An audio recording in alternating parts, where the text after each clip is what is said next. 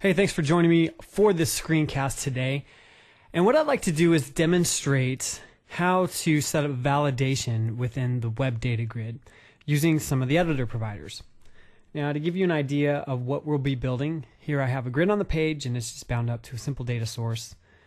If I come into the first name here, I have a required field validator set up for this field. So if I delete the value and try to hit enter or tab off or whatever, you'll see that I have this label here, first name is required.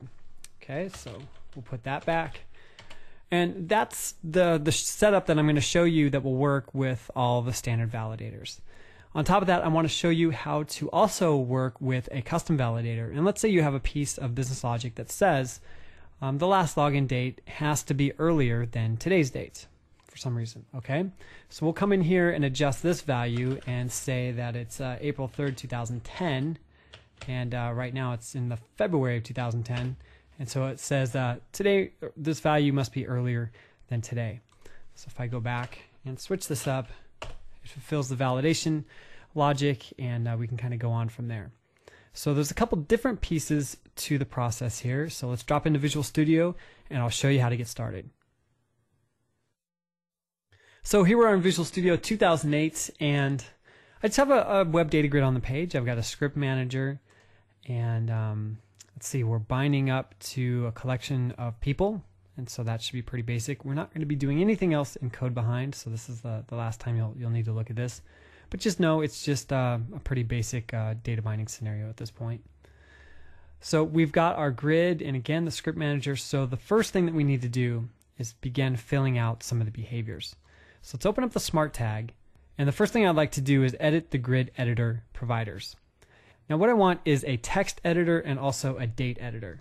So let's do the drop down here and we'll say text editor provider, and I'll just change the ID to something a little shorter here. So we have our text editor and then also our date time editor provider. So we'll do that and do the same thing here, shorten it up just a little bit. So we have a date time editor. So what we'll do is we'll link our columns, these editors, and the validation controls together within the behavior of our grid, and so everything will work together seamlessly. So before we begin to try to hook everything else up, let's go ahead and add in some validation controls to the page. So I'm going to come down into the markup, and right underneath the grid I'm going to paste in some code here, and these are our validators. So we have a required field validator, and I'm just calling this RFV first name. We're going to take a look at a CSS class in order to give it its look and feel, and I'm blanking out the for color because for some reason the validation controls come hard-coded with a kind of a reddish color to them, and I want to override that in the CSS, but if you don't blank it out here you can't override it. The text here is the text that we want to show up underneath the edit control. And the control to validate, this is kind of a bypass here because we're just saying we're validating the grid. When in effect, we're really not validating the entire grid, we're validating a single input control that'll be in a single cell. But this allows everything to work together nicely. Now the custom validator has the ID, the text, the CSS class, all the same things as the other one. Except this one we have the client validation function. And basically this gives us an opportunity to tap into what's happening with the validation and evaluate some of our own logic. Now the logic that will run will look something like this. What happens is we'll look into the validation object and we'll call the infragistics function here. So we'll do a find and say get date. Now this doesn't get the value out of the input control, but it uses the client-side object model in order to format the date based off of the localization settings. So we're getting the true date out of the control. Now I have question marks here because there's something special we have to do in order to get the ID, and we'll do that in just a moment. So then we'll grab today's date and then we'll implement whether or not the value is less than today, and that's just our kind of sample implementation here. So before we get to getting that ID, let's just fill out the rest of the ASPX here really quick by adding the style for our CSS class. So I'm going to come back up to the top and we'll paste in this style here.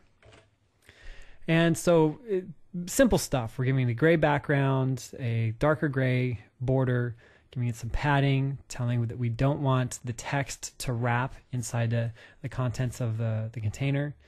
We're giving it a dark red color, making it bold, and making it a margin of 3, just so it's easy to see when it's close to the other elements on the page. So the big thing though is that we have our validators on the page. So we'll go into the smart tag and go into edit behaviors, and the first behavior we want to add onto this grid is activation.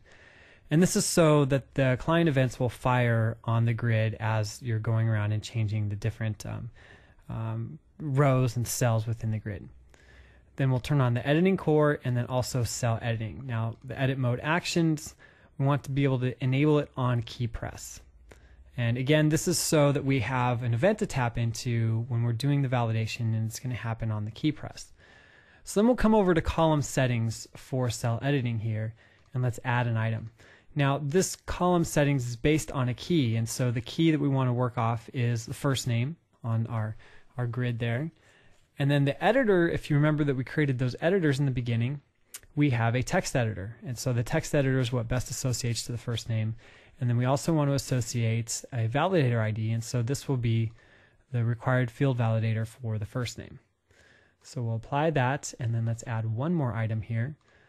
Come down to last login date, the editor ID will be the date time editor, and the validator will be the custom validator for login date. Apply that, press OK, apply that, and press OK. And now when we run the grid, we should get some interesting things beginning to happen. So here's our grid on the page. If we come up and blank out first name, there we have our validator firing. We get the message, add something back in there, check to make sure it works for all the different rows, and sure enough it does, and so that's nice. So we're basically done, except there's one piece of the puzzle that we still have to fill in. And if you remember, I put question marks in for the ID for our custom validator.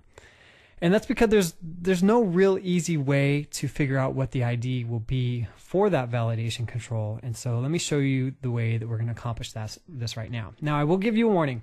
What I'm about to do is, it's pretty brittle. As you add controls to the page, the ID that's generated for this control will change. So you need to be careful about whether or not you choose to use this technique, but I want to show you how it can be done should you choose to do it. So we're going to view source in the page, and when we take a look at the source and scroll all the way down to the bottom here, you'll notice that we have the Infragistics Web UI Web Text Editor, and we also have the Infragistics Web UI Web Date Editor.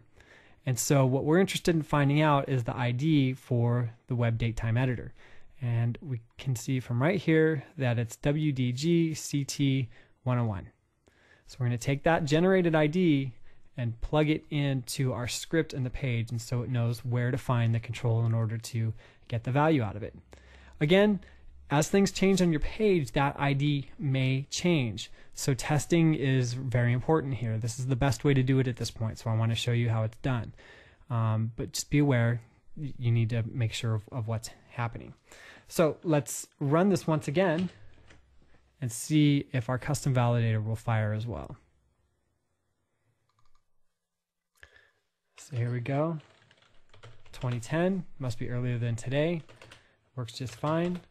Verify it works all the way through.